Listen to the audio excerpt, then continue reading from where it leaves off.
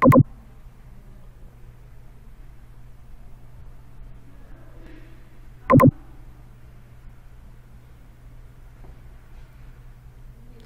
students, welcome to the second presentation from Pharma College, Department of Accounting and Management.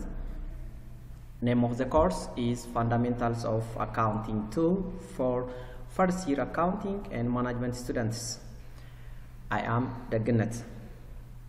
When we come to chapter 2 contains about plant assets and its intangible assets. In the introduction part, in the previous chapter or in chapter 1, you have learned about the accounting for current assets or inventories. In this chapter or chapter 2, you will learn or discuss about the issues of plant assets and its related depreciation. Here, most business enterprise holds such major assets and land, buildings, equipments, furniture, tools, and etc. Those assets help produce revenue over many period of facilitating the production and sale of goods, services to customers. When we come to the nature of plant assets, those plant assets is sometimes known as fixed assets. Those fixed assets are long-term or relatively permanent assets such as equipment, machinery, buildings, and land. Other descriptive titles for fixed assets are plant assets or property, plant, or equipment. They are totally known as fixed assets or plant assets. Well done. When we come to fixed assets characteristics, there are the following characteristics can be presented. The first one is they exist physically and those are tangible assets. They are also owned and used by the company in its normal operations. And the third characteristics of fixed assets is they are not offered for sale as part of normal operations. When we come to the determination of the acquisition cost of plant assets, the acquisition cost of plant asset or fixed assets is the cash or cash equivalents purchase price, including incidental costs required to complete the purchase and to transport the assets and to prepare it for use or consumption. For example, like expenditures related to the acquisition of a plant asset such as freight, insurance, while in transit, and installation, or including in the cost of the assets because they are necessary if the asset is to function. The next one is the cost of acquiring fixed assets, including all amounts spent to get the asset in the place and ready for use or ready for consume. For the examples of fixed assets are like land, building, machinery, and equipment. They are the best examples of plant assets or fixed assets. Well done, students. Look at the following chart and pictures. You like to consider and identify the fees of building, the fees of machinery and equipment, as well as the fees of land. Take a moment and identify their description.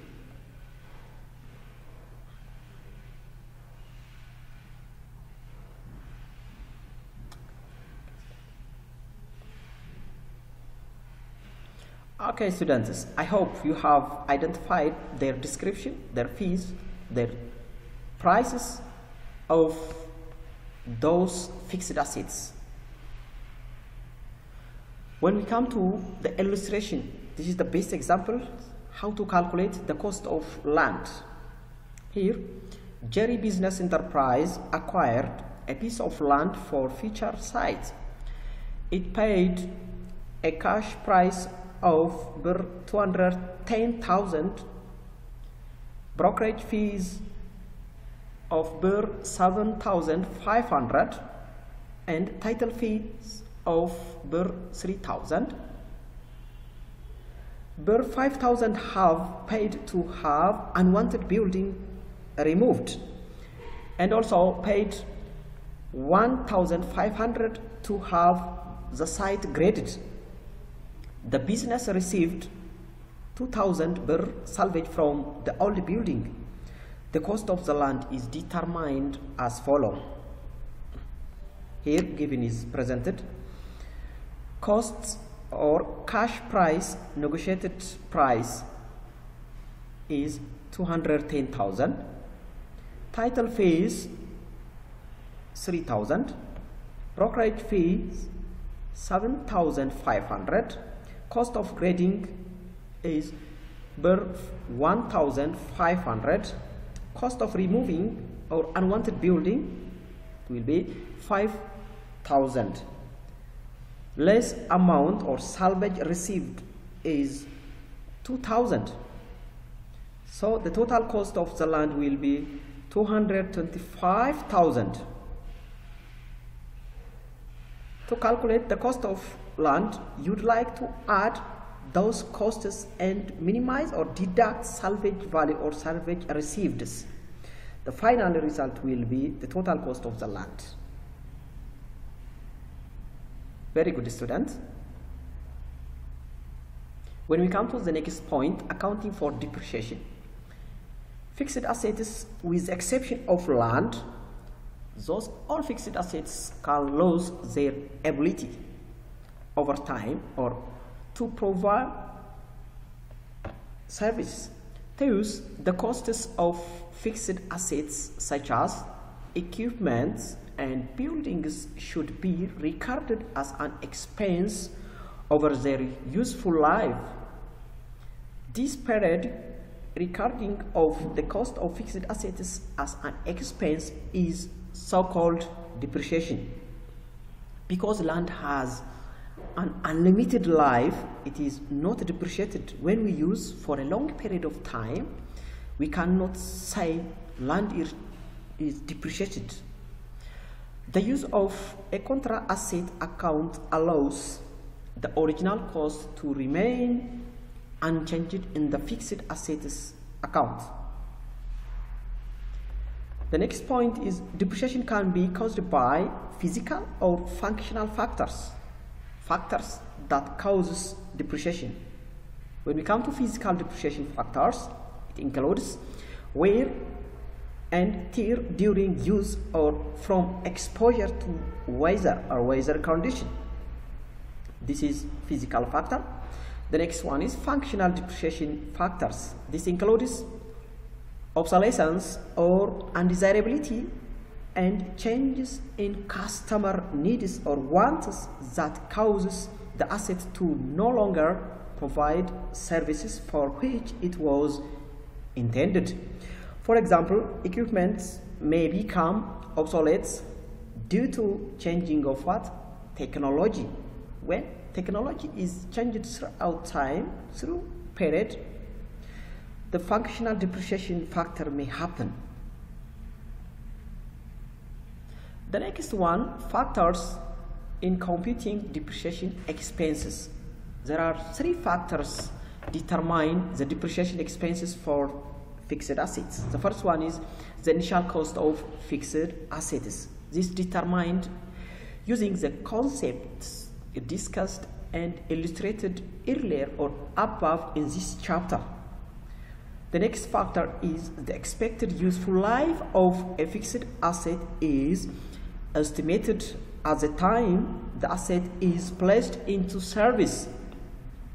So, estimates of expected useful lives are available from industry trade associations. The Internal Revenue Service also publishes guidelines for useful lives for those fixed assets, which may be helpful for financial reporting purposes. The third factor is the residual value of a fixed asset at the end of its useful life is estimated at the time the asset is placed into services. Here, when we come to define the residual value is sometimes refers to as scrap value or salvage value, and as well as trade-in value. Here, those are the three factors that determine the depreciation expense of plant asset or fixed asset. When we come to the difference between those factors, fixed assets initial cost and its residual value, so-called the asset's depreciation cost. The depreciable cost is the amount of the asset's cost that is allocated over its useful life as depreciation expense. When we come to the methods, which means methods of computing depreciation, depreciation methods differ primarily in the amount of cost allocated to each period. A list of depreciation amounts for each period or each year of an asset's useful life is totally known as depreciation schedule. Here, the most common methods of computing depreciation for plant assets are presented. The first one is the straight line method. Second one, the double declining balance method, and the sum of the yearly digits method, and the last one is the unit of production methods. Those methods are very important to compute the depreciation or the depreciation amount of fixed assets. Here, best example is presented below. Illustration.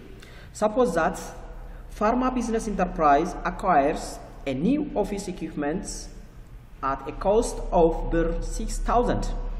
It is estimated that the computer has an estimated residual value of 1,000 at the end of its estimated useful life of 4 years. Here, the yearly or annual depreciation would be computed as follows.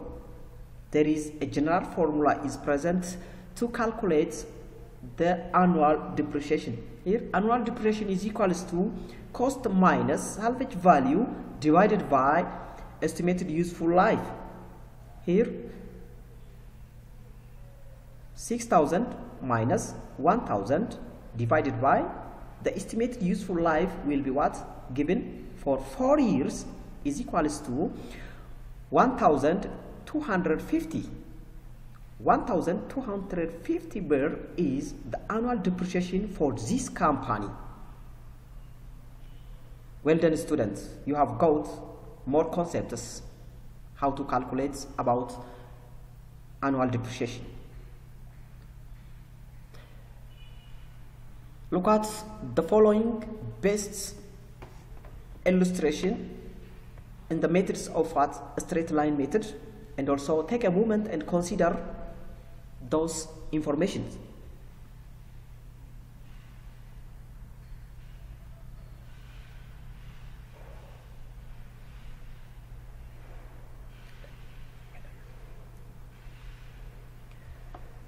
Well done, students. When we come to the next point, leasing of plant assets. When we define the term lease, it is a contract for the use of an asset for a period of time or for limited period. Leases are often used in business. The two parties to a lease contract are as follows. The first party is the leaser. When we say the leaser, this is the party who owns the asset or the owner of the asset, who is known as leaser. The next party is the lessee. This is the party to whom the rights to use the assets are guaranteed by the lessor. Those two parties are involved in leasing of what? Fixed asset or plant assets. A lease contract can be classified as either capital lease or operating lease. When we come to the next point about intangible assets, they are long-lived assets that are used in the operation of a business. Those assets are so-called intangible assets because they do not exist physically. The following are the best examples for intangible assets. The first one is patents. It is an exclusive right to produce and sell goods with one or more unique features. Their limitation will be what? Limited by our federal governments for 17 years. After 17 years, it will be what? Modified. Without modification, it is what? Valueless or expired. This is known as patents. The second intangible asset is copyrights. It is also an exclusive right to publish and sell a literary, artistic, or musical compositions. They are issued by the federal government and extended for 70 years. After 70 years, it will be what? Expired without modifications. The third best examples of intangible asset is a trademark. It is a name, title, terms, or symbol used to identify or express a business and its products for 10-year intervals. The last and the fourth best example in intangible asset is goodwill. Goodwill related with location, product quality, and as well as good management or good managerial skill can be considered as goodwill in business. Locally in Amharic known as Malkam Sibna or Malkam Sinamigbar. So they are known as intangible assets. Here there is an exercise is presented to you to check your understanding. Here illustration. This is individual assignment. Assume that a piece of equipment is purchased for 5,000 and it has an estimated useful life of 5 years and an estimated residual value of 500.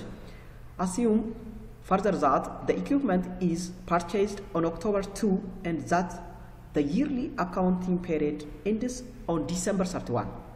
By using the general formula, record the depreciation for 3 months, which means October through December. The 3 months depreciation under the straight line method will apply. Required: calculate and record the annual depreciation of the equipment. I hope you have got more information and more concept about fixed assets or plant assets and intangible assets. Thank you for your attention. This is the end of chapter 2. Next class we will start chapter 3. Until next time, goodbye and steady heart.